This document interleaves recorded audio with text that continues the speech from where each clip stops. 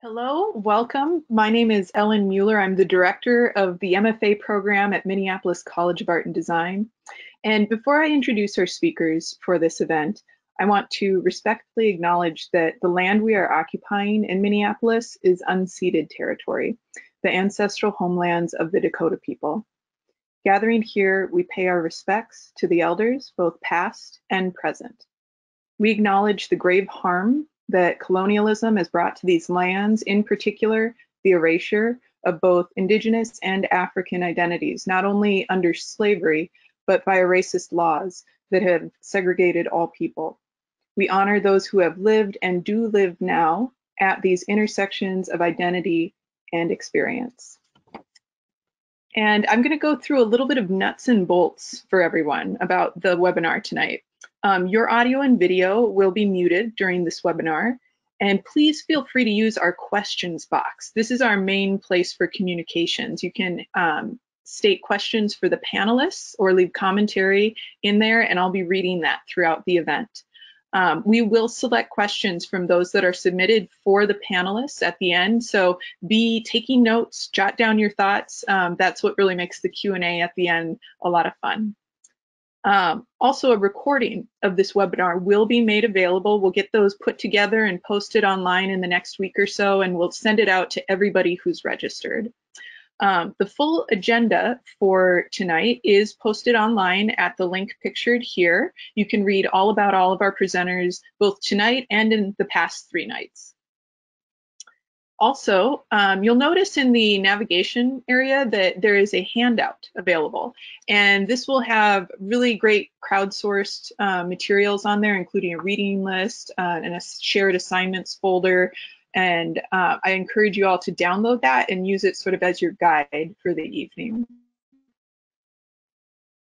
If you experience any technical difficulties throughout the webinar, feel free to email us at av_support@mcad.edu, and we'll do our best to quickly help you. And finally, this event is sponsored by the MCAD MFA program. And if you're curious about that, feel free to check us out. We're online at mcad-mfa.com. Also, when we originally planned this event, we were going to do it in person. And we had this exciting tour planned with the Minnesota Humanities Center, and it's this program called Learning from Place Vidote, and it's fantastic. And so there's 2 more of these events this summer, one on August 9th and one September 12th. As you can see, we just received word on the first day of our conference that they are full, which is great news because it's really great programming.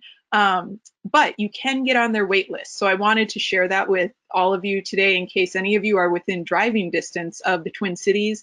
Feel free to get yourself on that wait list. You never know, a spot might open up this summer. And if you don't get to go, they are going to continue doing this next summer. So just Google Learning from Place Vidote and it will come up. All right.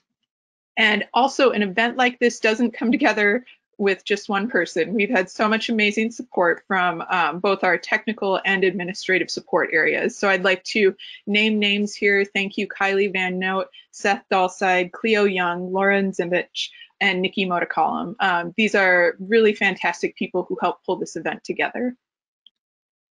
All right, and I'd like to welcome you all and thank you for sticking with us through our various reschedulings. The idea for this conference came from recognition that many programs in higher education are moving towards increasing community engagement and experiential learning, and often that has place-based themes. And then further, as this spring has progressed, we've seen place highlighted as we live through an ongoing pandemic, as we grapple with civil unrest following the murder of George Floyd and too many others at the hands of the police. And just recently, this past week, with regulations handed down by ICE about our international students, and then those were rescinded. So we're seeing in countless ways this idea of place intersects with our daily lives. So today, I'm very excited that we're going to hear from a variety of folks, artists, educators, curators, all of these different points of view. And I hope that everybody who's attending today will be able to take something useful away from our panelists. So I'd like to start off today with a little poll, just so we can all have a sense of each other. So Cleo, if you wouldn't mind launching that poll. And this is just asking, what area of art or education do you work in or participate in? So if you could click your answer there, and it looks like we're about 60% done. Go ahead and enter your answer. And we're at about 75%. If you want to get your answer in there, go ahead and do so. A couple more seconds. All right, Cleo, I think we can see, if you want to show us the results. And great. Well, it looks like we don't have anyone from K through 12 tonight. 85% of folks are coming from higher ed. We've got 13% of people coming from community-based or nonprofit settings, and then 15% from other places, which is great. So with that, it's now my pleasure to introduce Regan Golden-McNerney, pronouns she, her, who will be followed by Leslie Grant, pronouns she, her, and they will be presenting Sensing Place.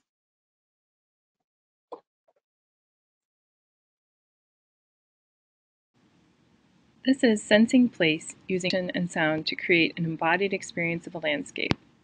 This talk includes 2 project descriptions, Ecstatic Landscapes by Regan Golden and Sound Sight by Leslie Grant.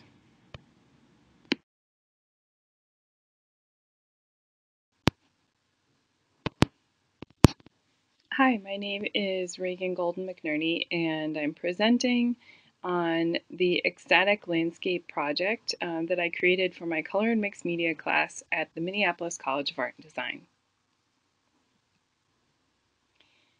In my work as an artist, I sense climate change in the urban forest.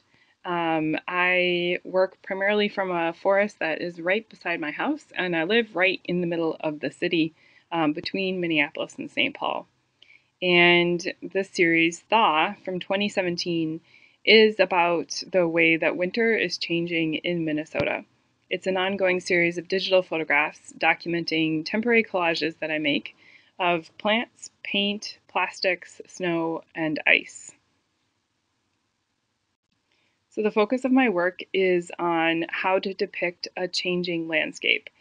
In 2010, I started photographing the woods behind my grandmother's house as it was facing destruction. This led to an artist book called Inside Out, Picture of a Forest that I created in 2014. And in it, I cut apart the image of the forest and then showed it kind of collapsing. So I'm really interested in this idea of what is inside and what is outside when you're creating a picture of a landscape. So the idea of the Ecstatic Landscape Project is to be both kind of inside and outside of a landscape, to hold these 2 positions simultaneously. And this project was designed to ask students to reflect on their sense of a landscape within many different frames. The frame of the page, the frame of the gallery, the frame of the viewfinder, while working both individually and collaboratively. Ecstatic is a word that's derived from the ancient Greek word ekstatikos, meaning ek, to be outside, statikos, the place where you should stand. So again, being both outside and of the frame where you're supposed to be, and then also being full of emotion. So landscape as a genre of art is really defined by the function of the frame, which unifies all the parts of the place into a picture, kind of marking one moment in time from the singular perspective of one artist. So in the first phase of this project, I asked students to go out and sense the weather. Each day I said to spend a brief time outdoors experiencing the weather. Find a comfortable spot to sit and experience the dampness or dryness of the air as you breathe. Feel the warmth of the sun or the coolness of the wind on your back. See the color and direction of the light. Then I asked students to create drawings, very small in their sketchbooks, based on that experience, each day for 1 week. They could use color pencil, soft pastel, or watercolor, and they needed to mark the date, the time, and the weather at the top of their drawing. The proportions of objects in their drawings needed to be accurate, but color choices needed to be subjective. They could use their imagination to exaggerate, replace, warp the color so that it resonated with their experience of the place. The inspirations for the drawing process was Wolf Kahn's pastels on paper, Emily Mason's oil paintings, George Morrison's color pencil drawings of Lake Superior, and Ronnie Horn's photograph series, You Are the Weather. So after students had created their drawings, a week later, they gathered together to share their drawings in small groups of 3 to 5 students. Are there any kind of color combinations that reappear throughout the series? As a group, they needed to select like one day in particular that seemed especially strong amongst all the group members, and then use those drawings that they did on that day as the starting point for their installation. They needed to draft a plan collaboratively describing what their installation would look like, and then pick a space within MCAD to work in. Their installation needed to translate the color and atmosphere of their drawings into an ecstatic landscape. The inspiration for the installation process really came from Sam Gilliam's sculptural paintings, particularly Carousel Merge from 1971, which is acrylic on canvas, and was at the time on view at the Minneapolis Institute of Arts, and is also in the collection of the Walker Art Center. So also another inspiration was Katarina Gross's painted sculptures and her Art 21 interview, as well as Olafur Eliasson's piece Beauty and his early installations with light and mist.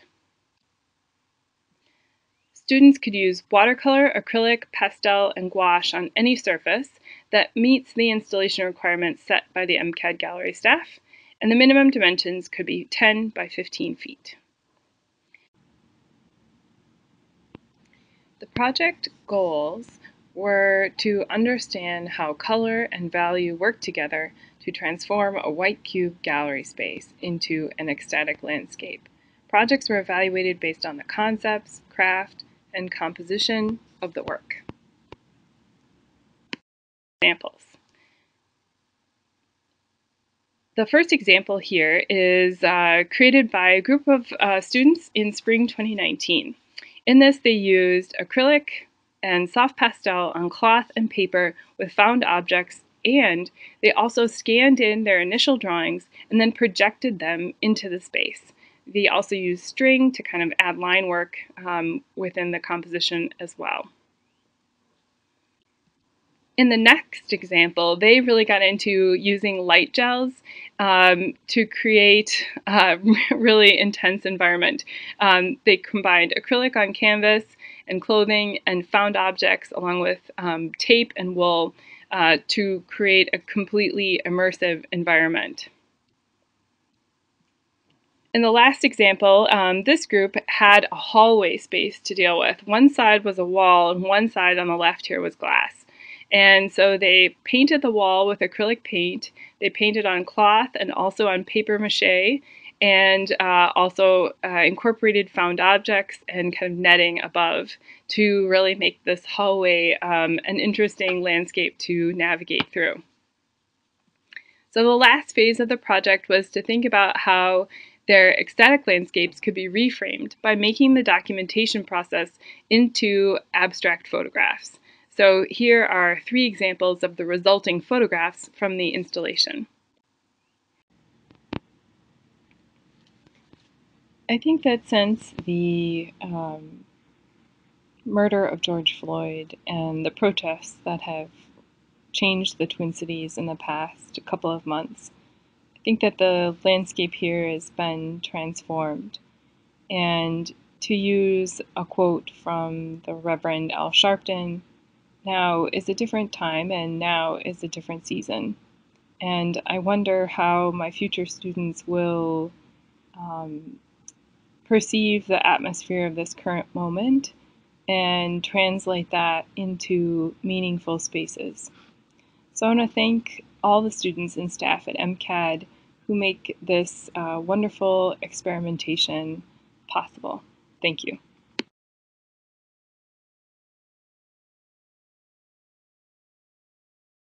Thank you, Regan. And Thank you to Ellen, all the staff and tech support, and all the presenters, the attendees. My name is Leslie Grant, and I'm going to talk today about how listening can connect us to place and helps to locate us within our environment. I am an adjunct faculty in the Media Arts department at MCAD, and I am going to present an assignment that I give to my first year students in a course called Media 1.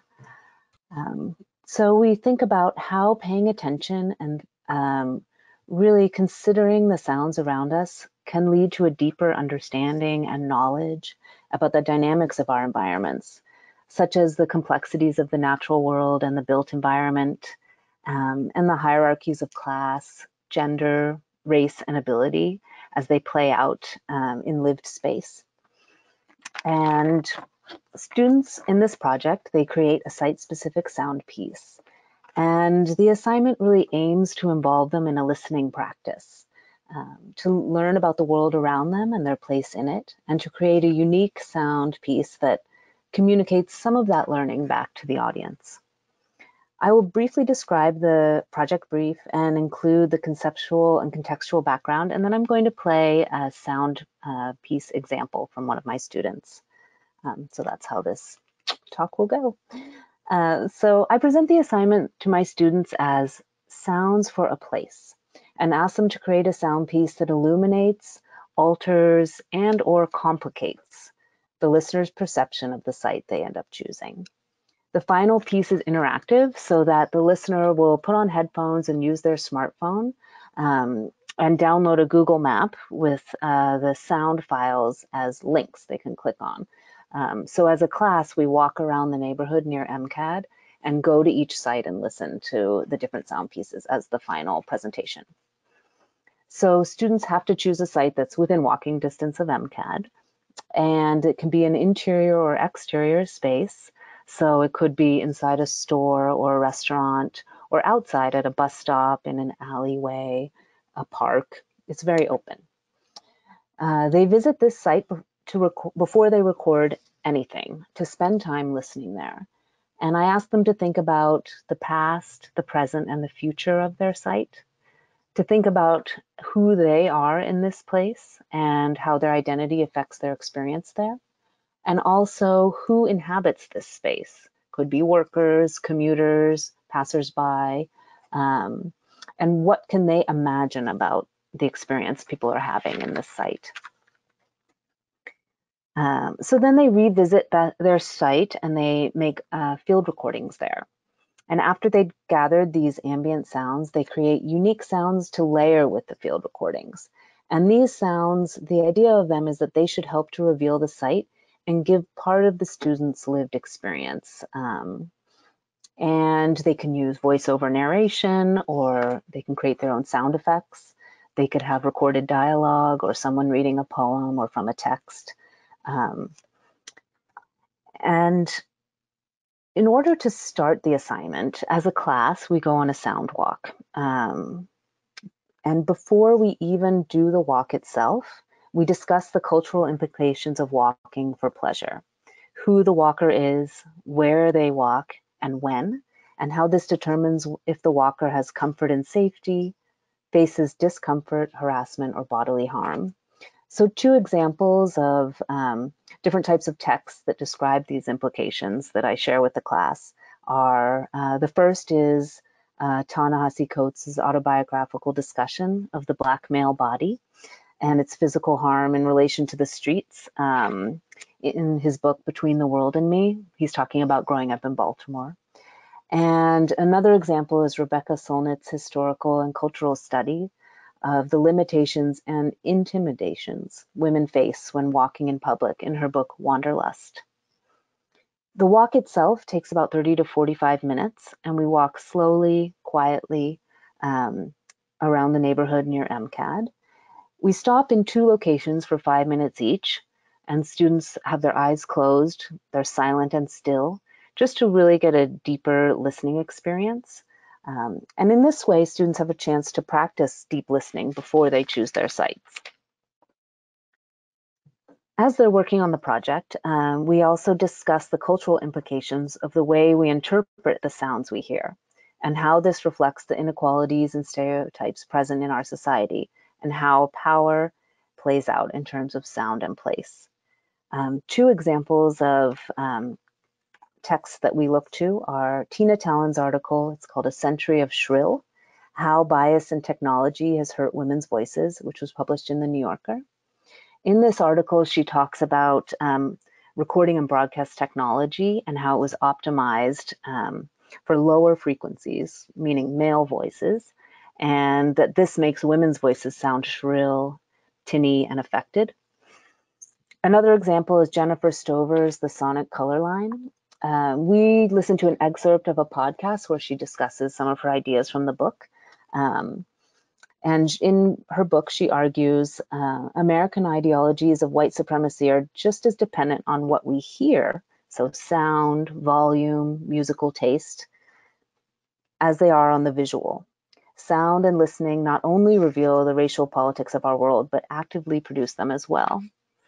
And I'll just read a quick quote from Stover. She writes, "Without ever consciously expressing the sentiment, white Americans often feel entitled to respect for their sensibilities, sensitivities, and tastes, and to their implicit, sometimes violent control over the soundscape of an ostensibly free, open, and public space." At this point, I would like to play an example from one of my students who I had in my Media 1 class in fall 2019. Their name is Synth Xie, and they chose as their site B Resale, which is a clothing store right on Nicollet, which is near MCAD. And the piece is 3 minutes and 37 seconds long. All of the student pieces were about 3 minutes. And I'd like to play the whole piece out of respect for the narrative arc and for the message that Synth is communicating. So I hope you enjoy listening to this, and I'd love to hear what you think later when we're having our questions. So thank you.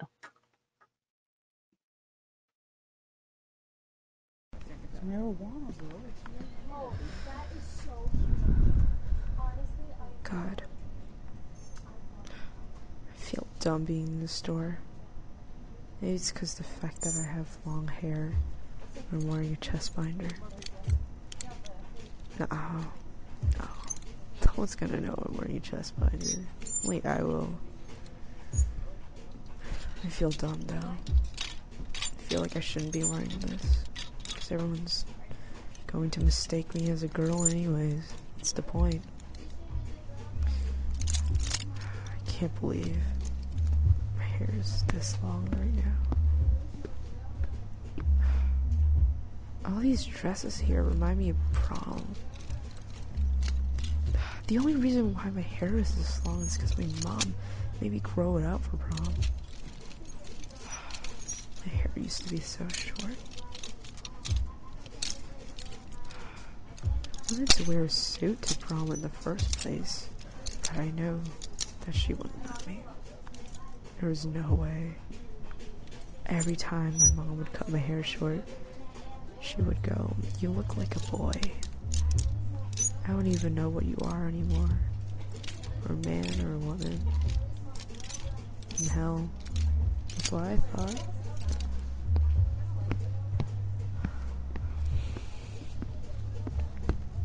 I feel so stressed out about how everything is sectioned off by gender here. Is that a weird thought?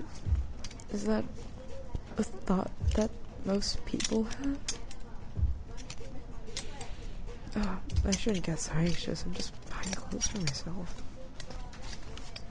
Alright. These pants are nice. I'm not sure if they have it in my size though. I should go ask, but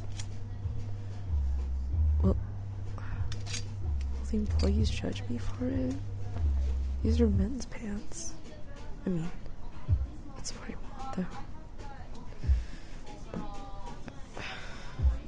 God, this is so scary. Okay, I'm just gonna ask. Hey, sorry, but could you help me find these pants in my size? Sure thing, they're right over here. Oh, thank you. Oh, that wasn't so bad. I don't know what I was so afraid of. Okay.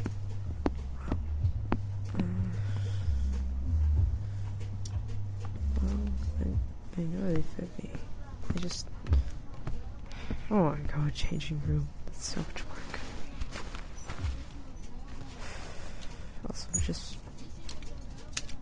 I hate stripping down in public, in like a public area and space. I know that the dressing rooms are private, but it just feels weird. It feels vulnerable.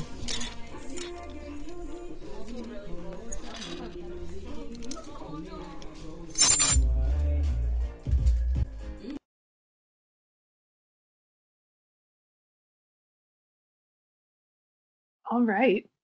Thank you, Regan and Leslie. That was great. Next, we have Robert Bubp, pronouns he, him, who will be presenting Otherness, Place, and Tourism, Shared Visiting Artist and Student Experiences in Wichita, Kansas, and Wellington, New Zealand.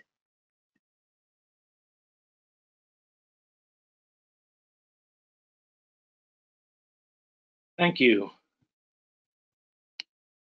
This presentation will explore the processes and highlights of 2 month-long visiting artist engagements in each other's universities and cultures by myself and Richard Redaway of Massey University in Wellington, New Zealand.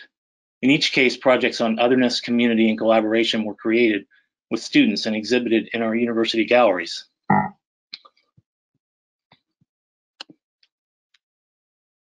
Richard and myself became acquainted at an artist residency in Puebla, Mexico in 2015 and recognized overlapping interests through provocations and artworks we each made subsequent to the concurrent residencies. At a point in my video from the Las Calles Públicas project, The Public Streets, a Mexican street protester gives me the finger, disrupting my tourist gaze. In this moment, I'm the other, but it is my neo-colonial Western privilege that is revealed back to the camera. In Richard's performance in Puebla, Ahora Ve Aquí, Now We Are Here, with a group of young working class, mostly indigenous Poblanos at a pulque bar chosen by a local artist, Richard had wearable, asymmetrical, odd forms of paper mache embedded with speakers that played various sounds he'd made, then offered to the local friends in the bar. How did they flip Richard's aesthetic choices into their own choices about how to wear them or display them or what to do with them at all? Were they, the hierarchies at play in our works, disrupted or transformed by the possibilities of exchange? As 2 white male artists interested in intersubjectivity, we set about hosting each other as visiting artists with collaborative projects that might create an inclusive and experiential place of sorts, with processes where everyone's contribution or voice would be as recognizable or poetic as they determined. Critical self-reflection was crucial for each of us. The projects we proposed had similarities but also differences. Each would include an exhibition in our campus galleries. Each would be a collaborative process. As inspiration, we started with Boaventura de Sousa Santos' text, Epistemologies of the South, particularly its declaration of the importance of the promotion of an ecology of knowledges combined with intercultural translation. This provided the framework on which to begin a conversation that could use artistic processes to enact collaborations that could result in sites or places of shared recognition. We structured discussions with students and other faculty around aspects of the text to inquire how artists might tackle its ideas in subject, form, and process. In Wichita, One's Own and Others' Otherness focused on a series of actions by students in one of my classes that asked the students to focus on differences between themselves and a partner they selected, and to develop a visual language around those differences. The partner could contribute or create part of the artwork if so inclined. Students in the class worked with partners on the drawing and the field recording components, with the wearable sculpture and performance created by class participants without the outside partners. Shown are additional instructions to explore contrasting identities in service of creating a shared space. The collaborative drawings required the makers to be able to point to which part was theirs and which were the partners, and to result in a roughly 50-50 contribution. This is an example of a completed collaborative drawing between a Wichita State student and their non-artist partner, made out of cut paper, collage, inkjet prints, graphite, and thread, approximately 60 inches by 60 inches. Text in this work is alternately in Mandarin, Chinese, and English, an example of many differentiations between the two partners. Richard worked with students to create sculptures from recycled cardboard that would include speakers playing sound recordings made by the students and their partners. In Wichita, the sculptures were wearable, and in New Zealand, they were mostly more architectonic. The aesthetic of the collaborative cardboard sculptures was informed by improvisational, semi-figurative assemblages and environments that we were familiar with, such as those by Noah Purifoy on the left and Leonard Knight on the right. And I think in these works, you can see a sense of place. They're both in the California desert, and they possess a kind of shambling improvisational quality that reflects the arid scruffiness of that landscape. But they also are resourceful, inventive, and varied, qualities traditionally valuable to inhabitants of the harsh Mojave environment. In addition to creating collaborative sculptural works out of the discarded materials during Richard's visit, students and faculty participated in a panel discussion on intersubjectivity and intercultural equity. The resulting wearable works played sounds recorded by the partners as representative of each of their lives, an alarm going off for the athlete who woke up early to run, a song on the guitar, blips and tones of video games, particularly Mario Brothers, practicing the cello, recorded steps walking on campus. We had them do that at 1 minute each because we had quite a few participants. In New Zealand, rather than partnering, the focus shifted to creating a community-making place where a spirit of collaboration and creativity could permeate both the space and the art. At a designated time each day, students arrived and worked on any artworks they wished. Each person ultimately had a hand in each of about 10 works created. Students made sound recordings to give the sculptures a more specific presence. We titled that one A Social Assemblage. For sounds in a social assemblage, I included recordings of myself as well as street musicians and the very different sounds of both the urban environment and the ever-present local birds in New Zealand, which are significant enough that you can often even hear them over traffic. Student participants recorded themselves singing, playing music, cooking in their kitchens, speaking in languages other than English, and other noises of their lives. So in the recording I'm about to share, the student is working on a sewing machine.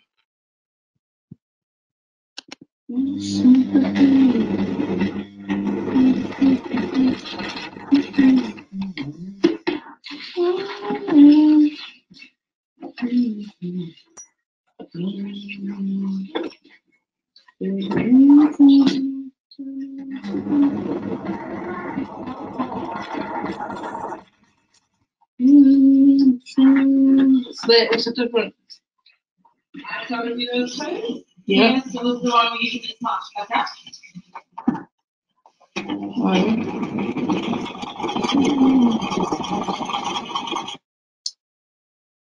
So I especially liked that she recorded herself humming while doing this, and that she didn't edit out the other person running the water and talking in the background. It gave it a sense of personality for sure, and intimacy as well. Questions of place in these works. Do they create a sense of their own place in the space of the gallery?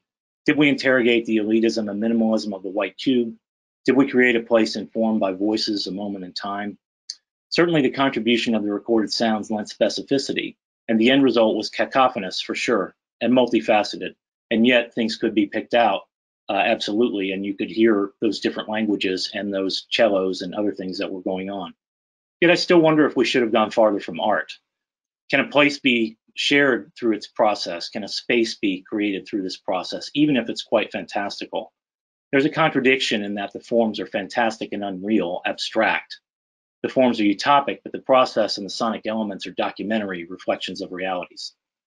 So perhaps we can understand these forms and their process of construction of places through the lens of Michel Foucault's Heterotopias from Other Spaces, a lecture in 1967, where he said, quoting, "There are also places which are something like countersites, a kind of effectively enacted utopia in which the real sites, all the other real sites that can be found within the culture, are simultaneously represented, contested, and inverted.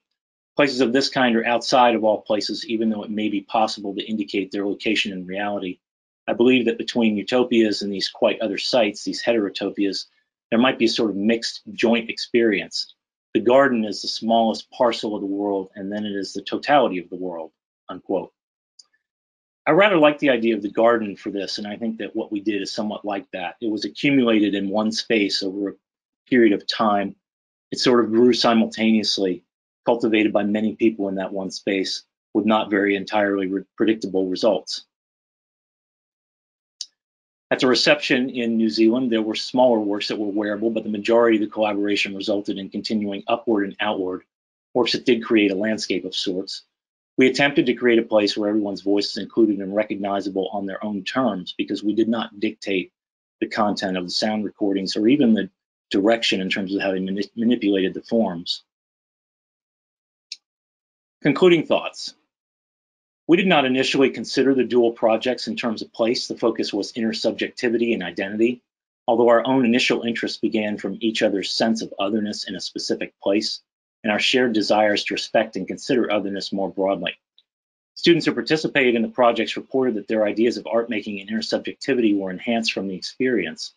Critical self-reflection was embedded within the process for them as well as for Richard and I.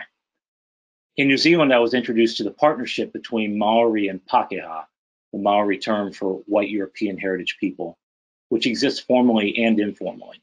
Uniquely among countries like it, New Zealand's constitution recognizes Pakeha as guests on Maori land. And as such, the Maori permanently have representation within government, not as locals from a specific place, but as indigenous peoples whose voices listened to in official matters.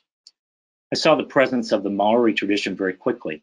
Upon initially entering the art department of the University in Wellington, an urban university in the city center, I was given a hungi greeting, which is a traditional greeting with hands clasped, foreheads, and noses touching, initiated by Maori representatives. Some were faculty and/or staff, and Pakeha faculty or staff as well. It was explained to me that it was the Maori custom to greet visitors with a ceremonial welcome to the land upon entry to New Zealand, and this practice was standard because all of New Zealand was and is recognized as Maori land. I also learned that although museums in New Zealand have collections of Maori art, it is often difficult to find a lot of it on view because the art had been collected in the past in the ways we know indigenous art had typically been collected, without authorization and without regard to the Maori belief that the spirit embedded within the forms dies. That's a term shared with me by a Maori artist, when it is removed from its context. So many museums have sought to correct this issue by in part consulting Maori leaders about what should be returned, what should be kept and how, and what can be on view. The Maori art on view in museums I visited was that which had been created with approval or specifically for that environment. These experiences informed my thinking as I worked with Richard and the other students in New Zealand. Ultimately, I found my learning of New Zealand's respect for and inclusion of Maori practice and tradition to be very impactful on my own understanding of intersubjectivity and inquiry into how the US and other American nations, such as Brazil, Mexico, and Canada, can do better. For more detailed information on the history and development of the relationship between Pakeha and Maori in New Zealand, a book by Dominic O'Sullivan, Beyond Biculturalism, The Politics of an Indigenous Minority, is a good start. Finally, a big thank you to Elle Muir and everyone at MCAD for including my presentation and for putting on this terrific conference. Thank you so much, Robert. That was fantastic. Next, we have Alex Braidwood, pronouns he, him, who will be presenting Teaching Soundscape, Acoustic Ecology, and Sustainability. Hi, everyone. Thank you so much for attending. I'm really excited for the premise of this conference and the discussion to follow. My presentation today is called Teaching Soundscape, Acoustic Ecology, and Sustainability. My name is Alex Braidwood. If you're interested in learning more about my work, my website is listeninginstruments.com, and my Instagram is listeninginstruments. So I thought I would start out by introducing myself and giving a little bit of a description about where I come from.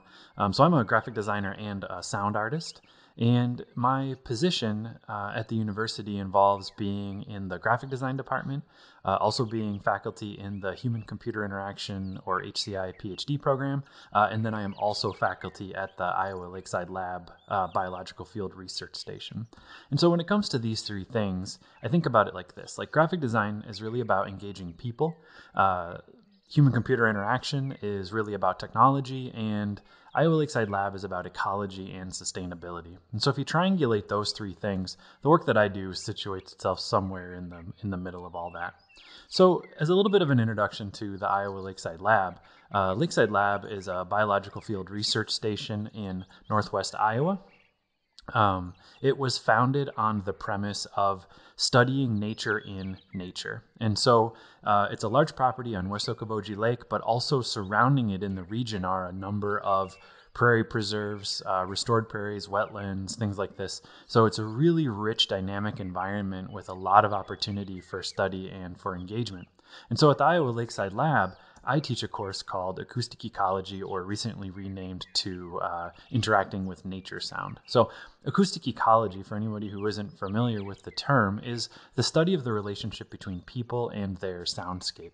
And at Lakeside Lab, this is specifically focused on the relationship between nature sound and what nature sound can mean and signify within a variety of different environments.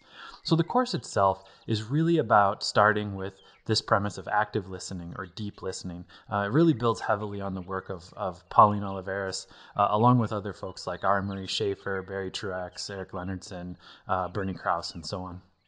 So this idea of active listening requires slowing down. So we always start out by slowing down, focusing on our ears, doing a variety of ear cleaning exercises, and then also interpreting what we're experiencing and what we're observing. And part of why this is so important is because this class is truly interdisciplinary. It draws on students from the arts and the sciences, and we go out in the field. We also meet up with artists and we meet up with scientists who are working in different areas as we go. A portion of the class is about gear. This is the way that we record stuff, and it's sort of interesting and fun to talk about gear, but that's not the focus of the course. It's just a series of tools that we utilize as we engage with these different environments. So everything from recording equipment where you need to be there, things that you leave that record over long periods of time, and then also like underwater recording equipment. But the focus is really about investigating these spaces through listening and allowing everyone to bring their own disciplinary interests to this active listening as we engage with the soundscape. One of the first ways that we do that is by doing slow, focused walks around the property and developing listening maps as a result. It gives us an opportunity to translate something abstract into something that we can then have a discussion about. And part of the interesting aspect of the infrastructure of this course is that as a course, we have a van, and we have this van for 2 weeks. It's a very intensive course. It's 2 weeks, Monday through Friday, 8 a.m. to 5 p.m. every day. And we have access to this van so that we can go out and really explore the things in the local environment. So we have different native and restored prairies that we go to. We investigate the infrastructure relationships to these spaces. We also engage with wetland preserves where that shoreline is a little bit blurrier and you get forest wildlife along with aquatic wildlife. And we also go to some places that are really quite interesting and represent different types of geomorphology. So looking at how the glaciers really impacted this landscape is important. And again, we meet up with scientists and we meet up with artists along the way. And when I say investigate, I really do mean investigate. I try to inspire students to be curious and engage with the place through the listening provided by the recording equipment. And as soon as you put these headphones on, you know that you're experiencing something different. We're also looking for things that are unique to this place. So the idea of controlled burns in an area that has a lot of different prairie restoration provides a lot of value to that area. We're on a lake, so of course we want to know what the lake sounds like. We always engage with recording underwater at different times of day and different days within the course in order to experience different activity levels, sometimes from a dock. Sometimes we do it by taking the silent sport boats out, but the idea of getting the microphones under the water and really experiencing what the lake has to offer is part of that investigation. And because I'm particularly interested in the dawn chorus, the moments of wildlife activity right as the sun is coming up and what that signifies for the health of an environment, we do spend a lot of time going out pre-dawn. So at this time of year, it's getting the recording equipment set up between 4:30, 4:45 a.m. We also have a couple of bigger adventures. So last few years, we've gone out and done an overnight in the backcountry of the Badlands in order to record and experience what it is to be in that type of an environment, but also asking questions about what the relationship of that environment is to the history of different peoples, and to the history of the national park in general. So camping out in the backcountry and getting those microphones set up and running overnight has been a really valuable part of that experience. And we look for opportunities too. One year we teamed up with a raptor sanctuary in order to use acoustic ecology to help tell their story and share their narrative. And it's about being curious. So I'm always looking for different ways of engaging the students. So here I taught the class how to solder, and everybody built their own contact microphones out of some really like basic affordable equipment. The students also engage with site analysis. So over the course of 2 weeks, they choose a location and they return to it multiple times. They use this worksheet that I've created in order to integrate the terminology that we're using in order to root it in the theory, but also the technology. And then again, engage with this idea of interpreting what they're hearing visually, as well as using it as an opportunity to organize what it is they're collecting. Because a part of this is about storytelling. It's about science and communication. It's about finding meaning and being able to communicate it. And one way that we do that is through development of projects, some of which are shared out as part of a podcast, which is called Interacting with Sound. And you can see here, students have engaged with topics that are specific to their interests and then developed these short form narratives out of that result. So much like many other people have referenced throughout this conference, for 2020, everything kind of went on pause, but I made the decision to teach this course virtually, which was also really fascinating. So after promoting it and taking advantage of the fact that like the point of this course is in many ways to try to get away from people, that benefited everyone's interest in social distancing. And so we held the class virtually, which meant that people from all over the country located in different types of environments could take the course, and I was able to update and adjust the assignments, the prompts, and the readings in order to allow everyone to engage their own environment, which really facilitated these fascinating discussions as we brought different areas together. So I found it really intriguing that through the discussion, through the readings, through the theory, through the assignments, this course that had been developed for one particular location was able to map to all these different locations and still provide a similar type of value. And so I'm really excited for the possibility that this has moving forward. I just want to use my last minute or so to promote a couple of things. So at the Iowa Lakeside Lab, along with teaching the acoustic ecology or nature sound course, I'm also the director of the Iowa Lakeside Lab Artisan Residence Program. This is a residency that is focused on art that operates at the intersection of art, science, and nature. And so if you want to learn more about this, the website is lakesidelabair.org and our Instagram is lakesidelabair. It's a competitive application process every year. You can learn more about the type of work that the artists do. You can learn more about the artists who have been there. And every year we have a series of public events in the summer. And so if you happen to be within the area, you can follow our social media accounts to learn more about when these events are happening. They are open to the public and they engage everybody on and off campus. A couple other things real quick. Today is Friday. Tomorrow, Saturday, July 18th, is 2020 World Listening Day. And the theme for this is the collective field. So whatever you're doing tomorrow, I would encourage you to spend a few minutes, just focus on your ears, focus on your soundscape, think about what it means, especially given these tumultuous times, to listen and to engage with not only your environment, but other people who are around you. And then the last thing that I wanted to promote, if you're interested in this kind of work, is the Midwest Society for Acoustic Ecology. I'm on the board of directors. It's a really engaged board with some really interesting programming that happens throughout the year all around the Midwest. So if you're interested in that, if you have any questions, you can hit me up or you can follow the social media accounts related to that as well. So with that, I want to thank you very much for listening. I really am truly honored for this opportunity. And again, if you want to learn more about my work, you can find me at listeninginstruments.com or on Instagram as Listening Instruments. Thank you very much. Thank you so much. That was fantastic, Alex. Next, we have Julie Usha Libersat, pronouns she, her, who will be presenting Rome, Getting Lost in Art and Art Education.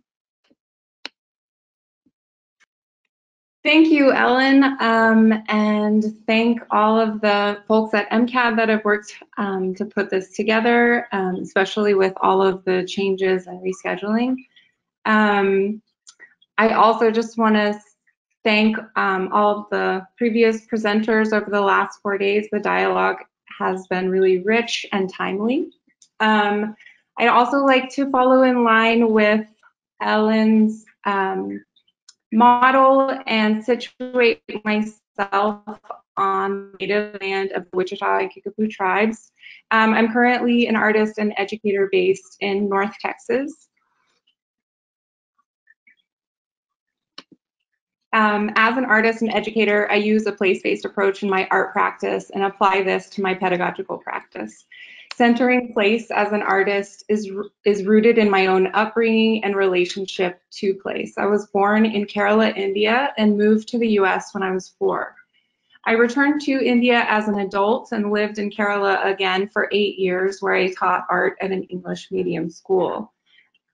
My own complex relationship with locating myself has been a lifelong inquiry into questions of home, belonging, and more recently to think about how we navigate place and the built environment and the ways that technology mediates our experiences moving through space.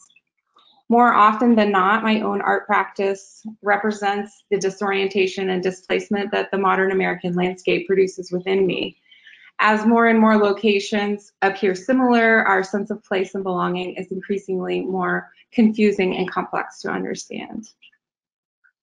What I will focus on in today's presentation is an ongoing project titled Roam that I started in 2015. I started this project during graduate school at University of North Texas, where I was pursuing congruent degrees in MFA in New Media as well as a master's in art education. Roam was an endeavor on my part to unite my art practice and art education and pedagogical research. So it, as such, has a parallel sort of kind of directions that it has taken, but have also continued to inform and enrich each other. So Roam is a project that was awarded the 2015 CAD fund, which kind of possibly sort of made everything a little bit more urgent and prescient as a project. And then, so it afforded me the opportunity to also engage in really rich research with my mentor at University of North Texas, Adeti Perez-Eniles, and our co-authored paper, Roam, Walking, Mapping and Play, Wanderings in Art and Art Education, was published in the Studies in Art Education. So I think the kind of ability that this project afforded me was to do a sort of speculative design endeavor and kind of engage with conceptual ideas as well. So Roam was a proposal for the Contemporary Art Dealers of Dallas CAD Fund for an interactive urban exploration and mapping game for smartphones that helps players get lost. So players use the app to document their journey, and it provides multimodal documentation like photo, video, audio, and written capture. So for me as an artist, I was engaged in creating a tool that uses disorientation as part of the artistic process to prompt aesthetic engagement and to think critically about our space and how and who can move within different places in our urban landscapes and suburban landscapes. So the kind of overall idea for gameplay was a timed play that traded a directive and a capture prompt. So players would be instructed to look for something red, take a picture of it, and then describe it in 3 words. So I think for me, this became a really interesting entry into learning how to design an app, especially being awarded money to create this.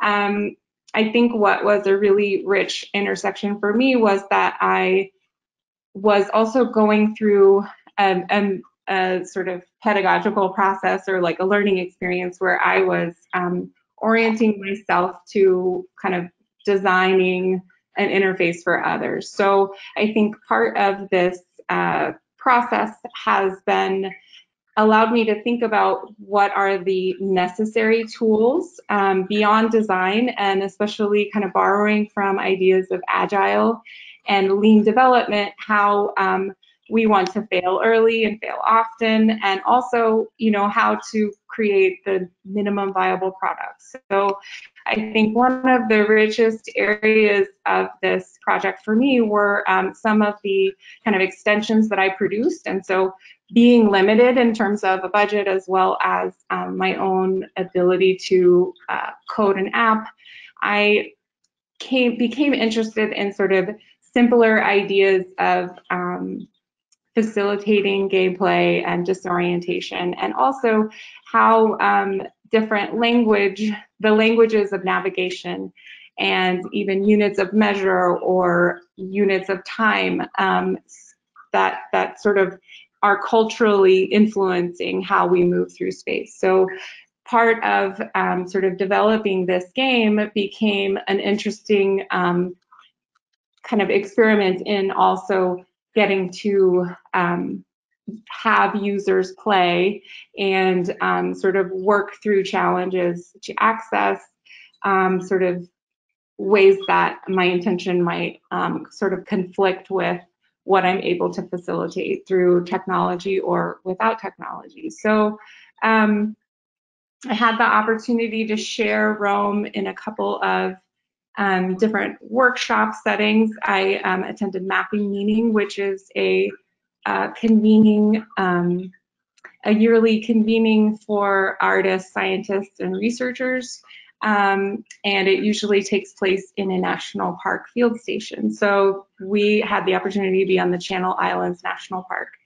And I facilitated a kind of Roam activity where participants made walking books and were in a similar structure to Roam, prompted to alternate a navigation prompt and a capture prompt, and also to think about different kinds of perception in terms of ways that we map space, and so to think of to play with language as well as the sort of requests that were being made of each other. So the way that I structured it was everyone had a book and entered one prompt and then passed it to the left. So by the end, everyone had a book that was produced by the entire group. And so we went out into the landscape and played. And I think some of the really interesting feedback for me was thinking about facilitating an engagement in a different landscape outside of a city, and also what some of the prompts and the creative engagement and feedback that I got from the players in terms of the things that they asked of each other. So a lot of them became more focused on, using collecting samples, like putting water in the dirt and putting it on the paper, or describing what you taste. So I really enjoyed the richness in kind of what the creativity that comes out of hosting these events.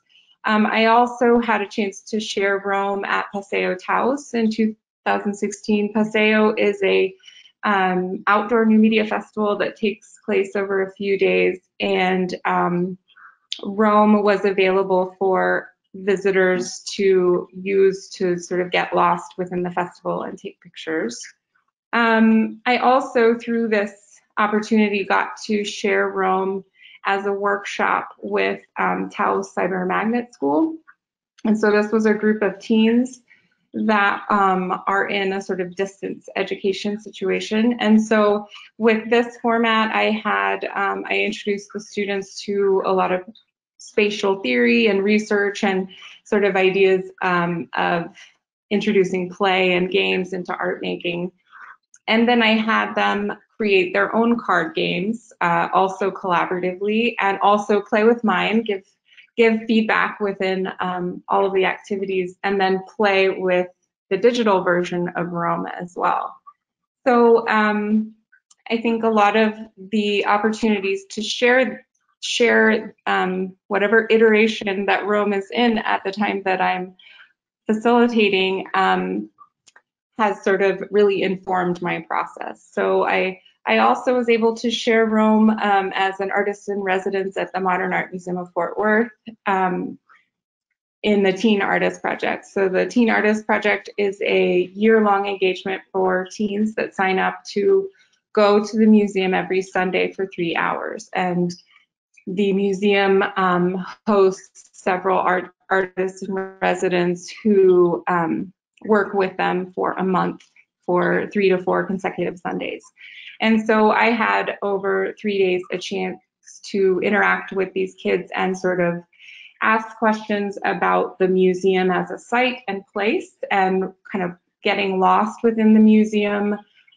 What kind of ways could we be critical, playful, and also what are the ways that we might map that space differently.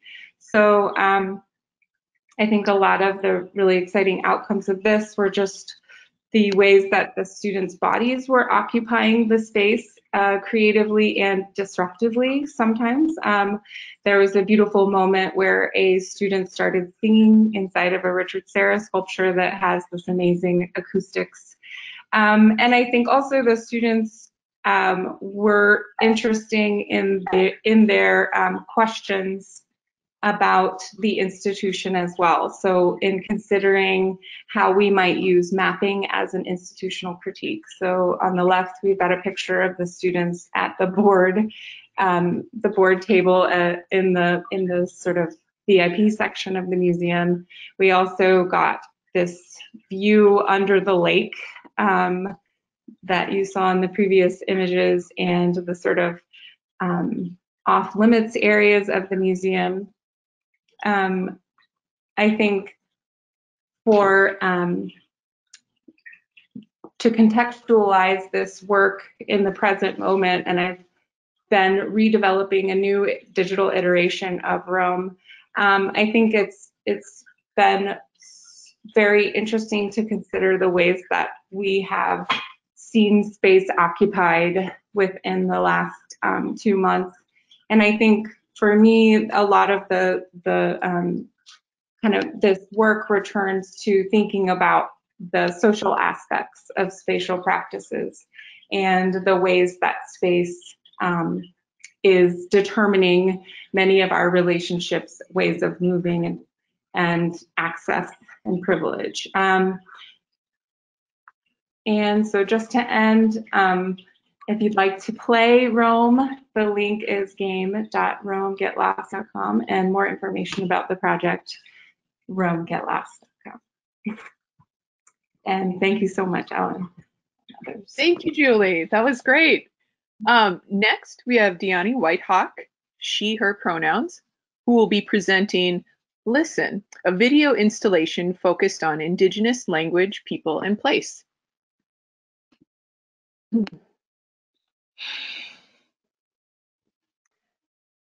Hi, everybody. I think Chloe was going to put a survey up for us real quickly. So just take 30 seconds or less to think this through, submit your answers, and then we'll carry forth.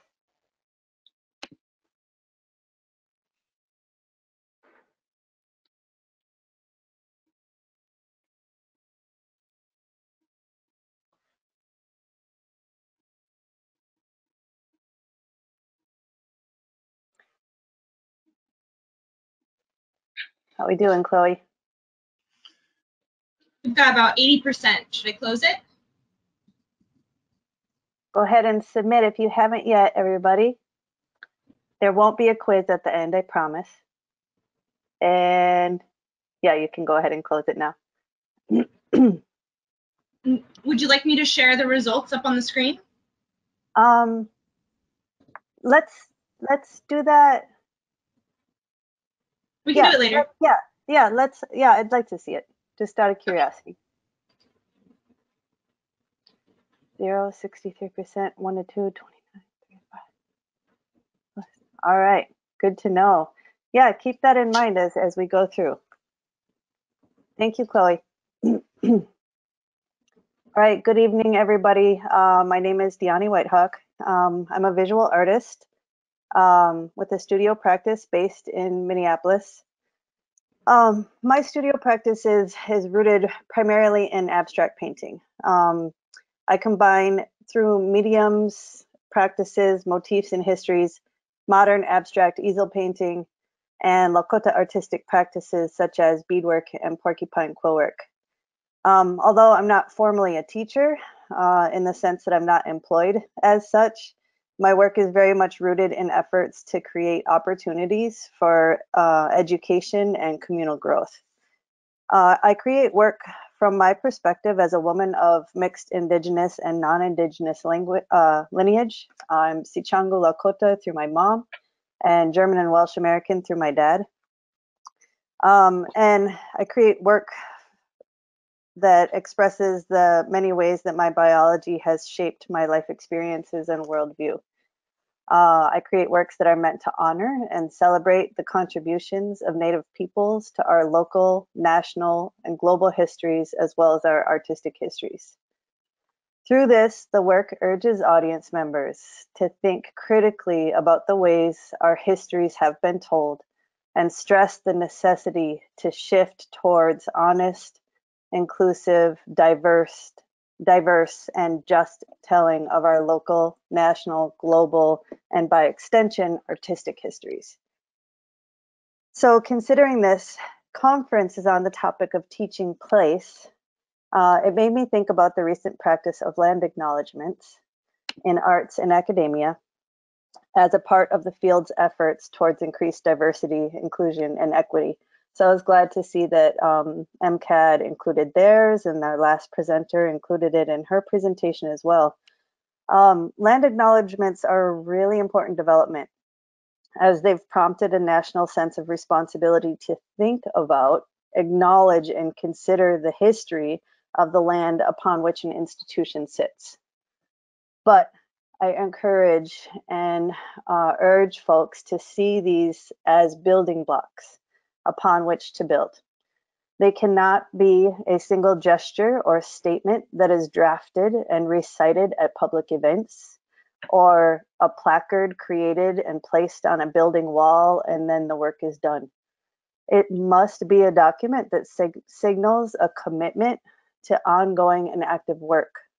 If a land acknowledgement does not shift the way an institution or an organization is doing their work, if it is not partnered with a culture that guides the institution or organization and work that is committed to dismantling the white and male supremacist structures that our institutions have been molded to uphold, then it's simply wallpaper. Inexpensively slapped on to change the appearance, but not actually changing the structure to adapt to the current environment and necessity to actively work towards honest, inclusive, diverse, and just educational environments. Diverse, I said diverse. My 6-year-old's hollering at me in the background. We must see changes that regularly and forever change to hire, exhibit, support Black, Indigenous, people of color, women, and LGBTQ and Two-Spirit relatives. Not as others, not as tokens, but as regularly equally valid contributors to our arts, education, our syllabus, and every other aspect of our lives and stories. This is Two Sweatshirt. Since we're working at home, y'all, this is the reality. Say hi. Mom. No, not right now. So the work I'm going to share tonight is a piece not that I didn't make with land acknowledgements in mind, but it's certainly related, and it can be seen as its own kind of active, embodied land acknowledgement. Listen is the title of a video installation that's currently installed at the Plains Museum. It consists of 8 monitors that are hung on 2 adjacent walls, spaced apart, with 8 separate videos playing simultaneously. And on the monitors, the videos are about 5 minutes long that are looping, and they are of 8 individual women who are speaking Dakota, Ojibwe, Ho-Chunk, Seneca, Dene, Kokopah, Quitsan, and Tiwa. The footage is shot on the indigenous lands of each woman and the language that is associated with that land base. The video that we're going to watch in just a moment here is of Rose Marie Lujan, who is Tiwa from Taos Pueblo. Okay. And so we're going to watch that, and then after we watch that, I'm going to read the exhibition statement for you, and we'll go from there. So Chloe, if you could play the video.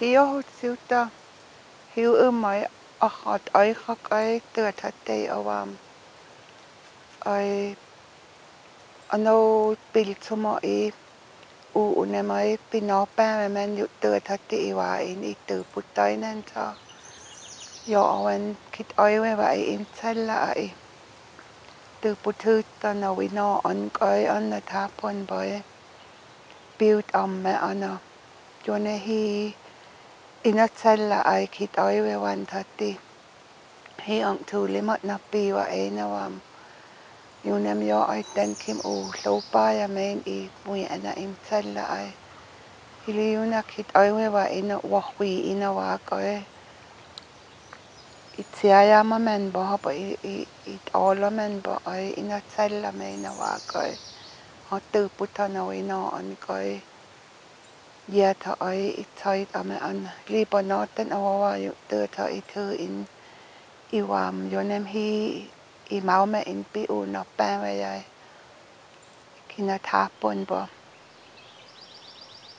yu u pil me men bo I wa mau me we ana sai wi ki ya pi ya I bo yo tap on yo pil no ok ai hat we ana pa sa ya hon me ina wa kai u un hat hili I wa all me na I wi all me pom I yo ai ten I wa kai ya ne ai pina pui pa ho we ana I all me ki no pe ya I no I wi so pa yam kung hi we ana I pia wa wan me ka pa I to me ka yo ne hi yan tu I si wa ki son wa I wo ana I ho men bo na kina tam wa ma ina wi no ka pa kung thai I tu ma pa kim to menem kim ta su lin ka nem tiu I wa poin yuna pa ona ki wa a ki ha pa wa pyo I me men pa khen I mo ya ki I ka om ma ki ai I no pa wa pa ho ai I tai da yunem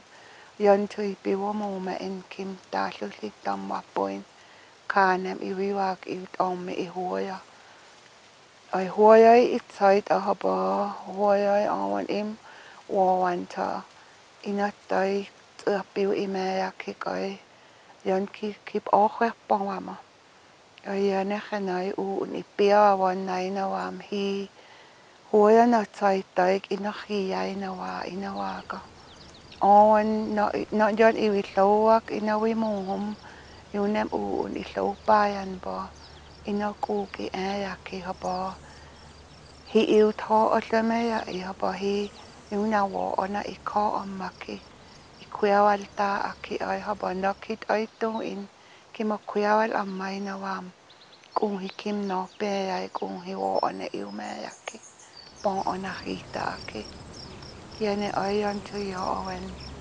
yune an na tia ya wa an tho o tiu ta mo mana hoi me I one hi lui na to me I hu yut ki pa kui nen ta na ku pi men ta I tu ma kim ta lu lin I wa bon ta kim u nem ina en ta u bien ku yun ai ki ma hum ma yunem yo onem u un pino pa we me nai I wam on ina mo ya ki yo I tu I hi pa na ki ku ki tu I pa ona hita ki ha pa no I uwak ina wi mo mapom ina mo yaki ai yo identity I uwa ina bina calm ho ina khia I hi an bon ana khi tamak ai kung hi I thu ma ho haba kiwi wa ai wi na I pi amma ina wam thui haba na kitung ina un pinapa wa ina wam no yuna kit ai wa hili yo ho no wa hui haba yo ho tienda o at men hili ana tu ina wa bo yo ho no ina tu putu o at kai ana ta ho na hui una no ya ai I tung men bo haba una imat o wen men bo ai una wi ana kit kuya walta tiu ina wi khi hom yu no popakina tu sa ina o ma holu na li watak ai ina hei am ho hi an kai khani ina wa hei amin na sel palu kai huai ta ai yu tai wi na kiwa I wa hei am men ha pa kiwa no pa wa men pa sa ai ki apiu ho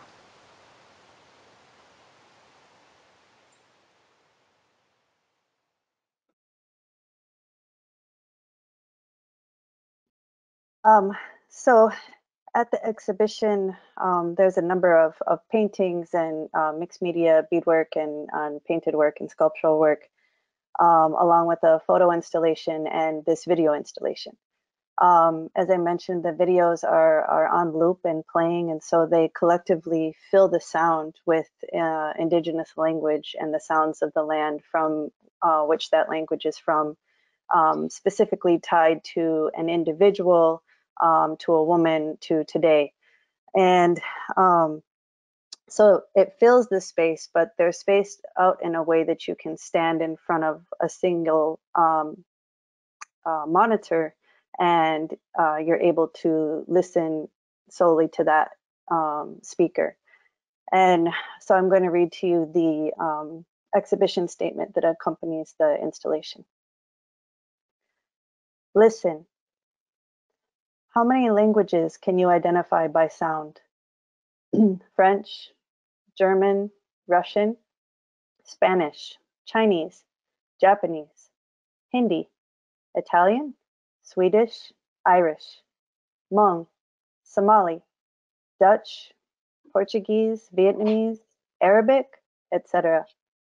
The average American adult can likely identify simply by sound upwards of 10 to 20 languages. The majority of those languages, including English, are not from this land. Conversely, the majority of Americans are likely not able to identify by sound more than one or two, if any, of the languages from this land. Due to the forces of colonization, this reality has likely never even crossed the minds of most.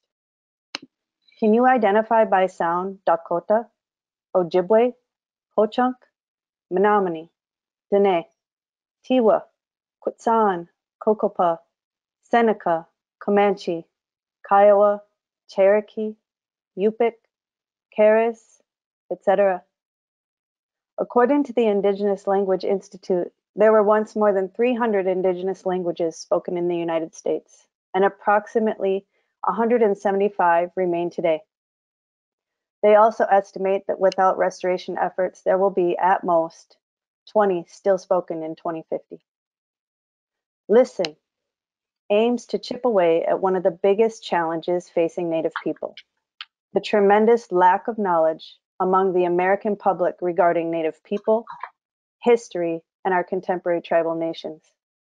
Because the full national history of this land is not taught in our public education systems, most Americans are largely oblivious to the history and contemporary realities of Native people. Listen is a video installation created for museum and gallery spaces with 8 to upwards of 20 monitors as the project grows, and each monitor footage of the land and environment is behind and layered over the body of a Native woman indigenous to that region. Each woman speaks for the duration of the video in her indigenous language. Some speak about their experiences in boarding school, when they were forced to abandon speaking their native languages. Others share prayers, stories of their relationship to the land, tribal, and personal stories. The aim is not for you to be able to understand or translate what they are sharing, but simply to be introduced to and familiarized with the cadence and sounds of a small sampling of the indigenous languages of this land.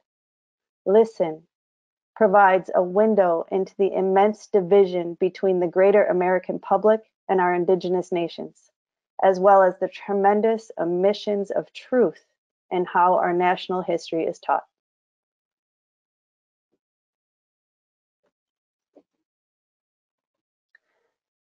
So that wraps up my sharing. I just wanted to share with you all a recent work that is not about how to necessarily teach place in our classrooms, but that is actively encouraging people to think about how we address, tell the stories of, educate around, and acknowledge place in our teaching and in our everyday lives.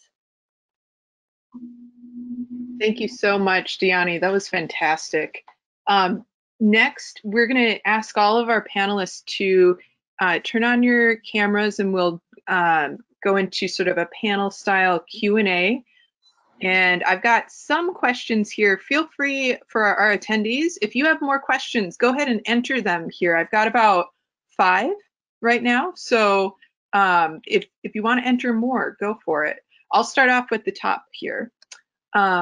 This is a question for Leslie, and it asks, could we ask Leslie to share the literary resources that she referenced? And so I don't know if you're able to, Leslie, but if you wanted to maybe drop those into the shared crowdsourced reading list for the conference, that would be amazing. I'd be happy to.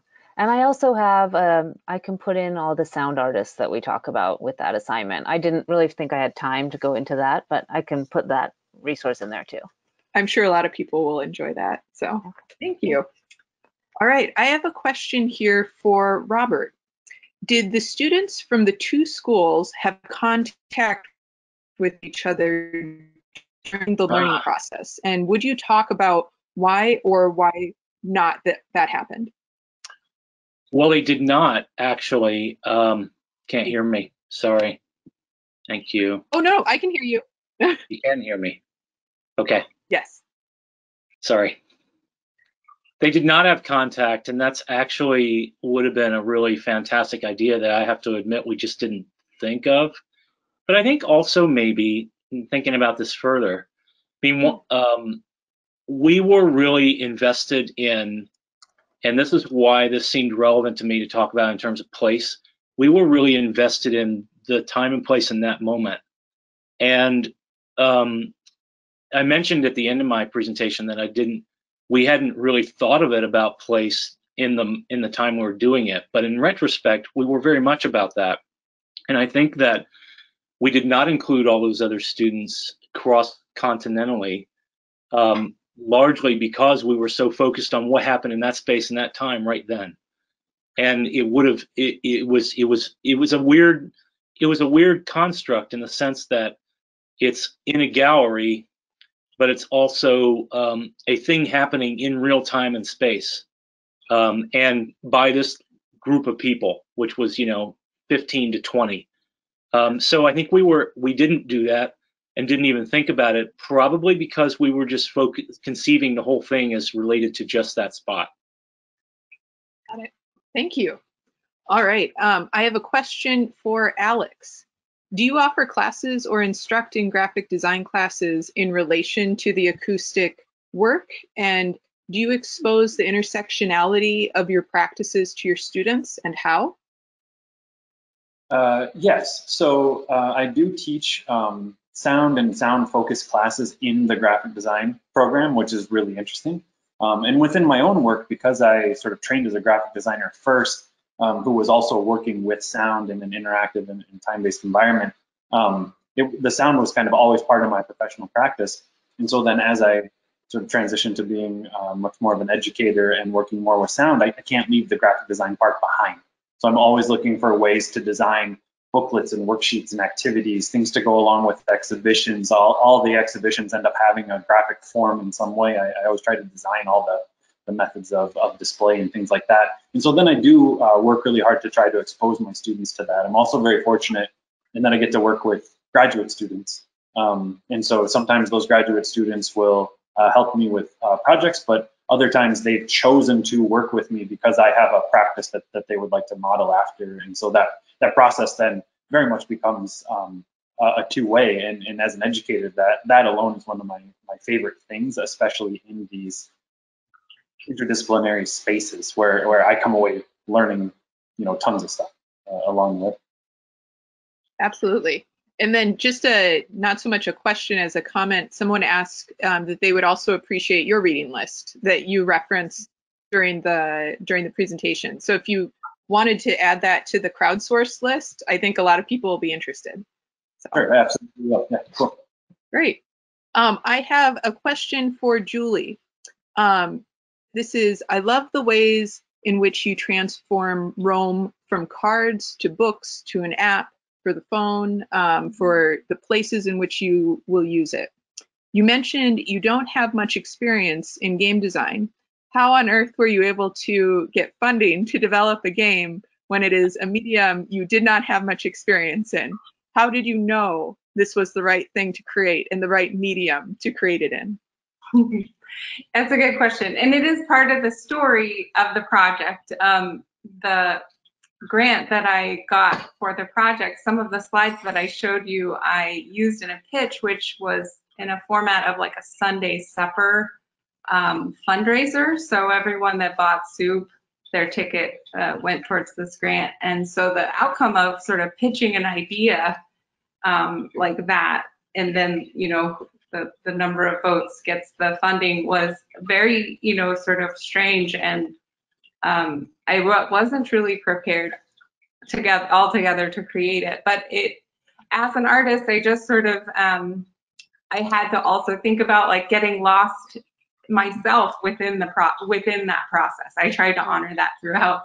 But that's why the simplicity of the digital sort of product really was a process of like refining that concept. So it became a sort of just random word generator, a random number generator for like how many steps you might walk, and then afforded this opportunity to think of making the game like a worksheet that in the workshops the students could input some of those words, and so that then it's also a tool that you're like playing with language and how lots of different people differ in the way that they think, that they conceptualize and verbalize space and navigation. But it has been an ongoing thing, and so since it has been a very long process, like 5 years, I have sort of grown up throughout and learned a lot. And then also, I think I've started kind of identifying it that it's called instructional design, right? And it is the way that you can unite this idea of interfaces just for interaction. And game design is very appropriate, I think, in some circumstances. That's great. Thank you. All right. I have a question for Dyani. First, a comment. Listen is such a beautiful project. Is it possible to see any still images or watch the other videos from the installation? Not yet, unless you travel to Fargo. Sorry. Thank you. I'm glad that that you enjoyed what I shared with you guys tonight. I don't have a online public platform for viewing the work yet. The display of this work at the exhibition at the Plains Museum is the first iteration of this of the installation, and I hope it's the first of many. I hope to continue to raise funds to continue to do the filming, to travel and do the filming I mentioned that there's 8 now. I would like to see this to be upwards of 20. I would eventually like to see it displayed here in the Twin Cities and in other spaces. It may be in the southern part of the states in the beginning of next year.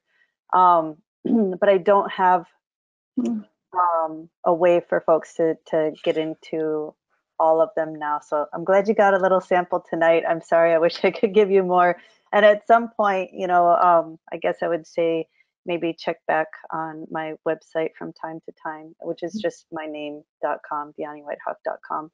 But I'll have to figure out what it means to create this immersive gallery experience, which is really what it's supposed to be, is to kind of flood and immerse people in the sounds of Indigenous language, and to stand person to person in front of that, you know, as much as you can be video monitor to person, but to stand in front of that space and to have that experience, as opposed to, you know, sharing it on a computer monitor, which is good too.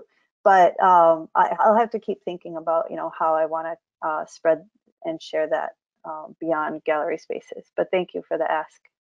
Excellent, thank you. All right, I have a question now for Regan. Can you speak more to the process in which students synthesize their experiences into a collaborative installation? What challenges or expected or unexpected hurdles did you encounter as a teacher facilitating the process?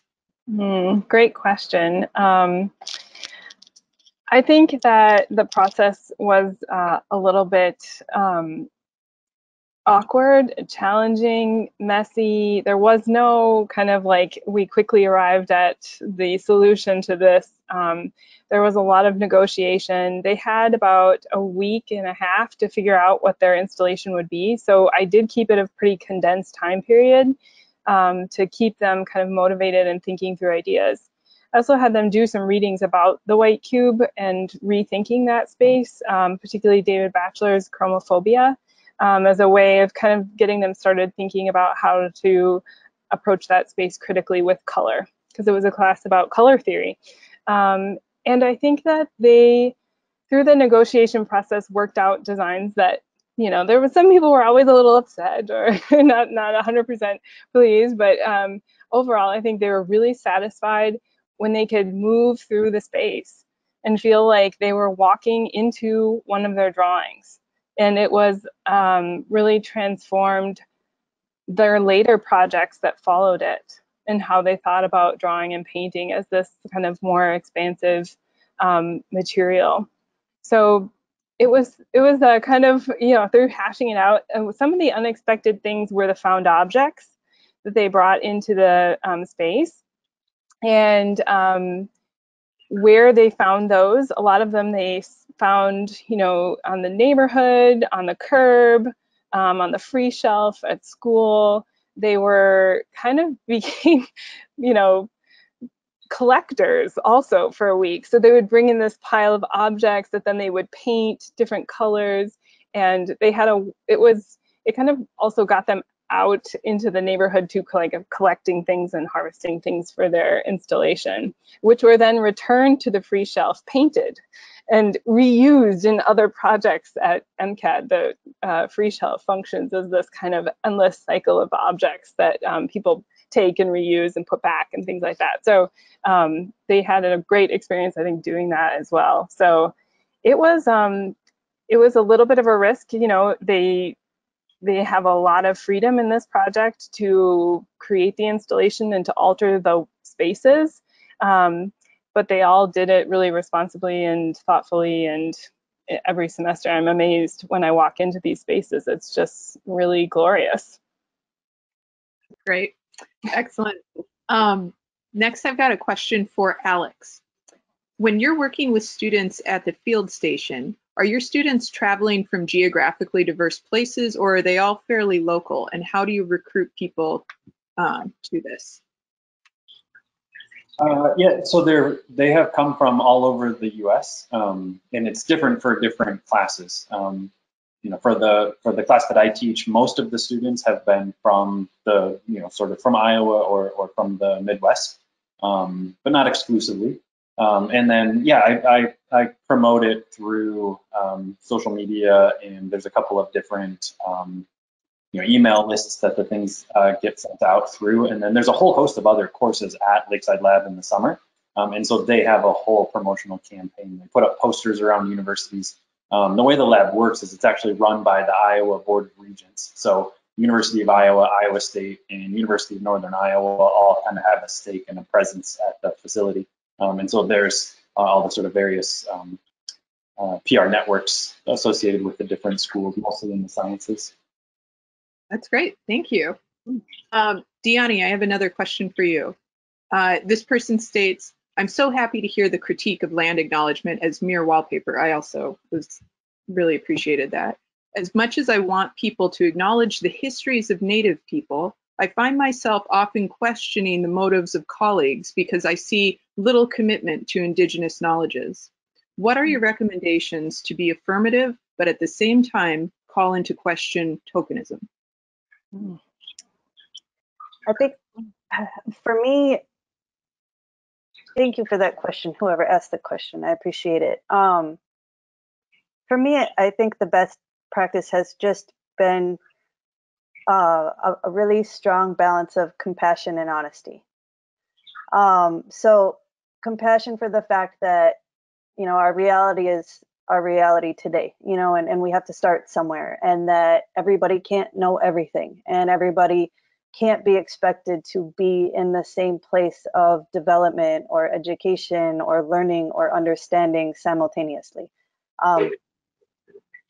We don't know what that looks like. But we can be honest and good to one another in that honesty. Not everybody has the capacity to take honesty in the way that is I guess the most productive and healthy and a way to move forward. But if we combine those things, compassion and honesty, I'm compassionate about your humanity and who you are, and so I'm going to communicate this with respect. But the reality is, a land acknowledgement cannot be just a land acknowledgement, or it really is just wallpaper. It does just become a gesture that's like, okay, we did this thing, now we wash our hands of it, we've done the work, we brought somebody in here, we made the acknowledgement, and now we move on and we keep doing things the way we do them. That's not growth. That's a gesture, and it's a cover-up in a lot of ways, I think, or it can serve to be one. So if we can acknowledge, hey, that's a really awesome, great, wonderful starting point.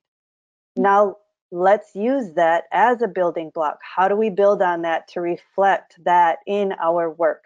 We have to be reflecting that in our work all the time, not once a year, not during Native Heritage Month, not during any of that, but and how do we change the culture of the work in the organization, in the institution, in our personal lives, in our personal work, at our dinner tables, that uses the land acknowledgement as a starting point of thinking, of placing the history of this land as a way to acknowledge how the history shapes our present and start telling those stories in a more holistic, open, honest manner, so that we can use those lessons to grow towards the goals that we know are necessary for peace, the goals that we know are necessary for justice. We can't just paint a pretty picture on the outside and pretend the work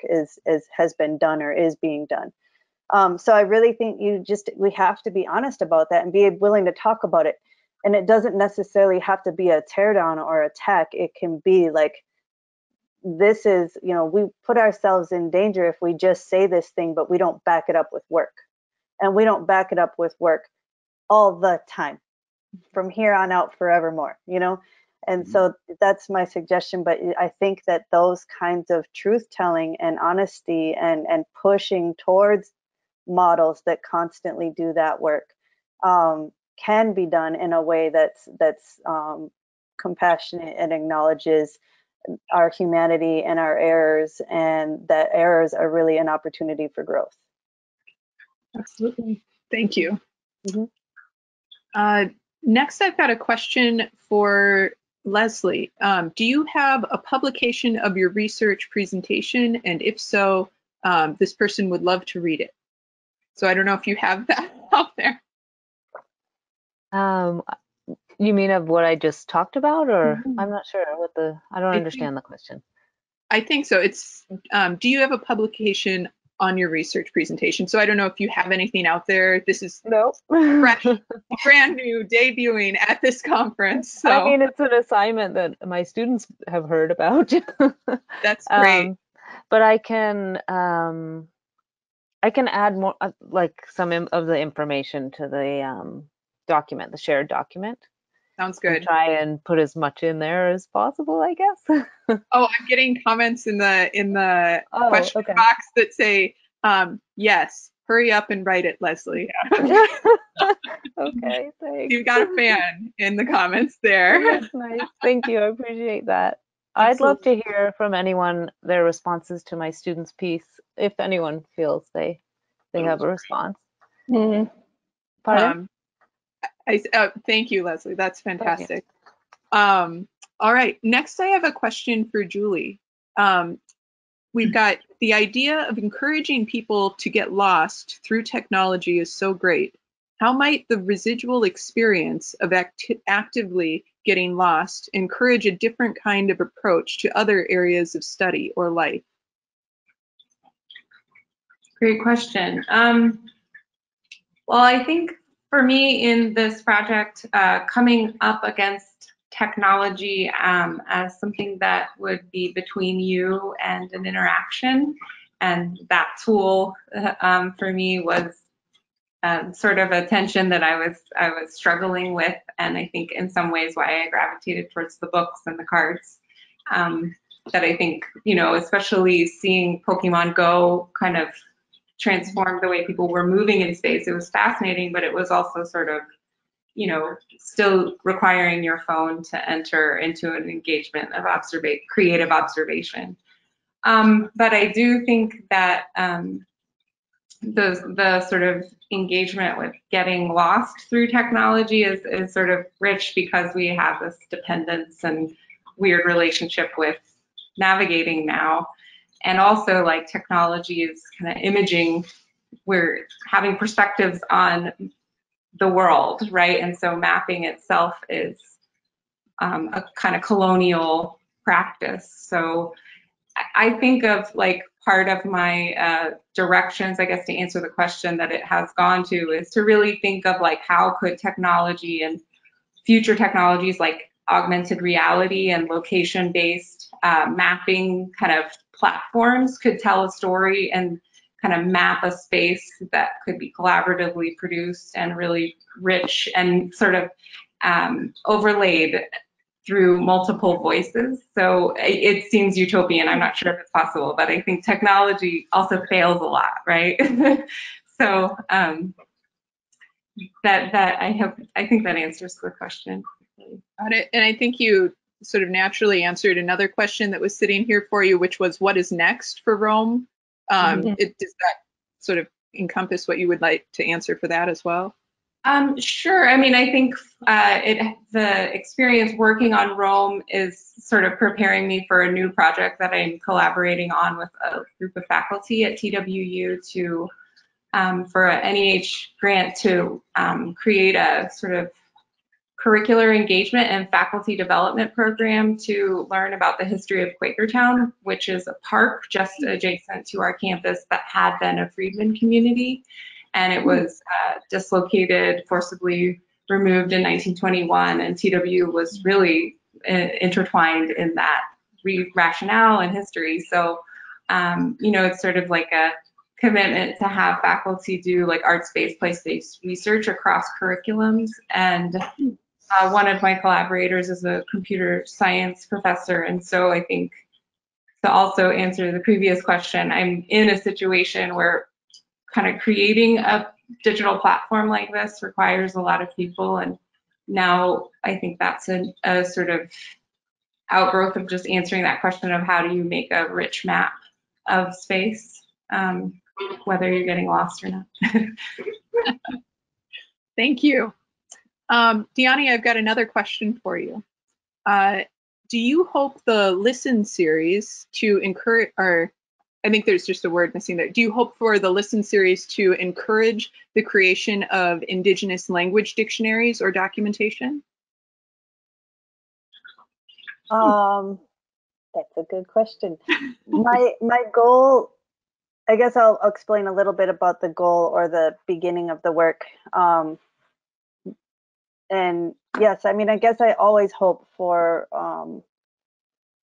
more active work for language continuity. But that's not why I made the work. I made the work really asking the questions, for Native artists, one of the biggest hurdles is the fact that anytime you have a curatorial visit or maybe an exhibition opportunity or somebody, just some opportunity for someone to see your work, or you're hoping for some opportunity for someone to see or support your work, there's often a giant chasm of knowledge and understanding. And so we often are tasked with doing like an entire history lesson before folks can understand what is embedded in the work, and we can have the conversation about why that's important right now. And it's a really hard, daunting task. But that task is not exclusive to artists. That's something any Native person in any field is tasked with. Education, health, sciences, whatever you're working in, most folks don't know Native history. Most folks don't know how that history affects our lives today. Most folks, like so many, almost every Native person you can ask has met someone who are like, oh my God, you're the first Native person I've ever met. Or, almost everybody has had the experience where somebody has even said, I thought you all were dead. I mean, though, that's the kind of like the gap of ignorance that we often deal with. And so to get somebody to, like, a curator who hasn't been active in learning about Indigenous art history, or even art history outside of like the Western canon, it's just this huge obstacle. They can't read it, they can't unpack it, they can't like interpret it in the way that they can if people are responding to mainstream Western art movements, or mainstream like American culture, or things that people can go, oh, I see what's in there, I get it. Mm-hmm. So oftentimes there's just this big roadblock. And so I was thinking about, like, how do you even start to chip away at that?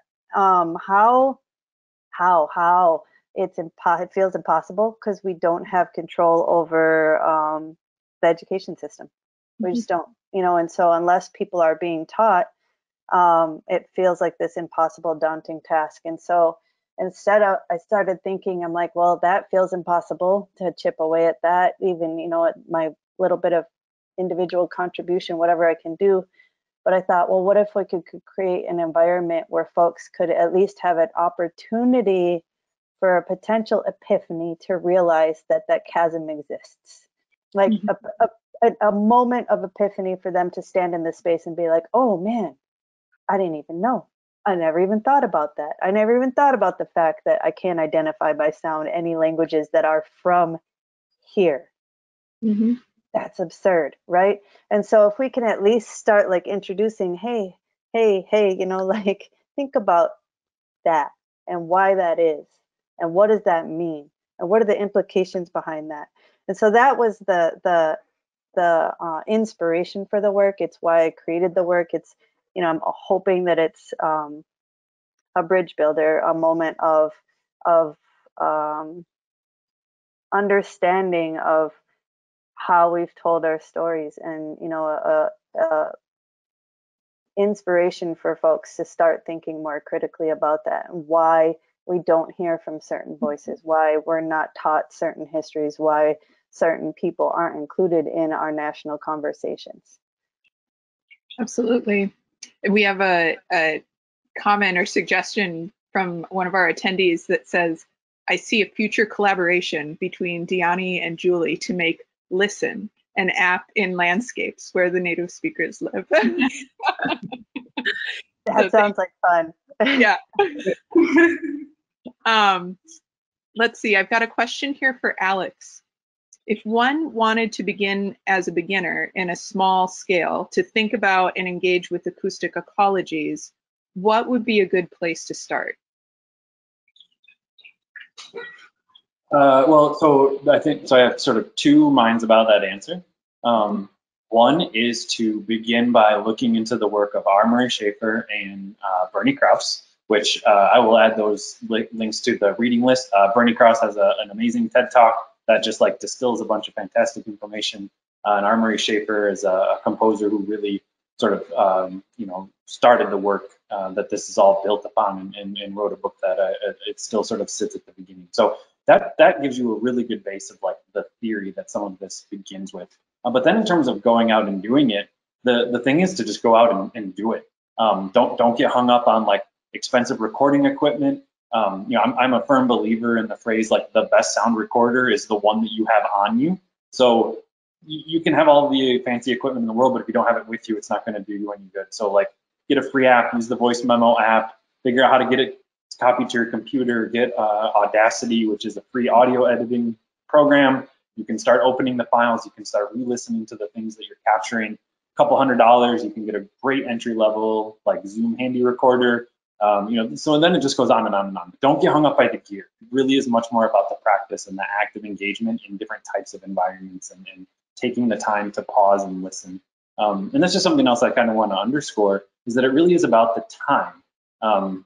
You know, when you're talking about video and imagery, video has such a thing as a still frame. You pause a video, you have an image. There's no such thing as a still frame when it comes to sound. Time is inherently required for sound to happen. And so if you're pursuing a particular type of sound, or if you're experiencing sound, like you have to be comfortable giving it that time. And that's where the sort of deep listening practice comes in. But yeah, I just go out and do it. That's like step one. That's great. That's wonderful. And there was a brief question just in general. People are asking, where is that shared reading list? And if you go in your navigation column over here, there's a thing for handout. If you download that handout, it has links to all the shared resources. So you can download that and find it. There was an important comment here that I skipped over at first because our conversation got rolling in a different direction. But one of our attendees wanted to leap to explanation for Leslie. She said, Leslie's work in pedagogy are incredible. And Leslie is a part-time faculty member, so she wanted to emphasize that time is of the essence, it is limited, and labor is a real issue, and we need to acknowledge that. And I just wanted to verbalize that and send it out into our shared space tonight, that labor is real. Academia has some very serious flaws. It's a very white supremacist system that has many, many problems we need to solve. And I was glad somebody brought that up and just mentioned that the labor that happens in academia is distributed unevenly, and it takes time for some of us to get that much sought after excellent research done. So Leslie, again, kudos on that. Thank you, whoever you are. I appreciate that. Exactly. Let's see here. I've got one more for Julie. It's a quick one, or maybe not a quick one, but one we can have as our last question here. Did you consider ADA compliance with the fonts and colors you chose? And is this app bilingual or only in English or in other languages? Really great question. I mean, I think that I'm really interested in considering how this would work in different modalities, right? My collaborator now is actually visually impaired, and he's a teacher, right? And so sort of collaborating with him is fascinating because of, you know, how we navigate technology differently as well. But I think there's a couple of really amazing projects that I'm thinking of in terms of like, I'm forgetting their name, but the kind of engaging with different senses and walking. And the app is is super basic right now, and I think the goal would be all of these variations. And I think the question of how safety is a huge one, right? Because even who plays and whose body is in which space in playing this. And so those questions became very apparent to me, and kind of as a tool to investigate an institution or within like a boundary has been a really interesting kind of also how we communicate about safety, right? Like symbols of safety. So hopefully to be continued. Absolutely. I'm so inspired by our audience members tonight. So many great questions and comments. We got a couple more that came in, but we're right at the end, so I want to be respectful of everybody's time. So thank you all so much. I want to recognize our wonderful panelists. Thank you all so much. This was really fantastic. This was the last evening of the conference, so thanks for sticking it out to the end. I know I've seen some of these attendees every night. It's really wonderful. Our follow-up now will be to send everybody links to these recordings. And so be on the lookout. In the next week or so, we should be able to download all of these, edit, add some stuff on the front and back end of each recording, and we will upload those to YouTube, and we will send out all 4 nights to everyone who registered, even for just 1 night. So you'll get access to all the good stuff. So thank you all, and have a beautiful evening. Thank you. Thank you. Thank you. Yeah, this was great. Thank you. Thanks, everyone. Bye.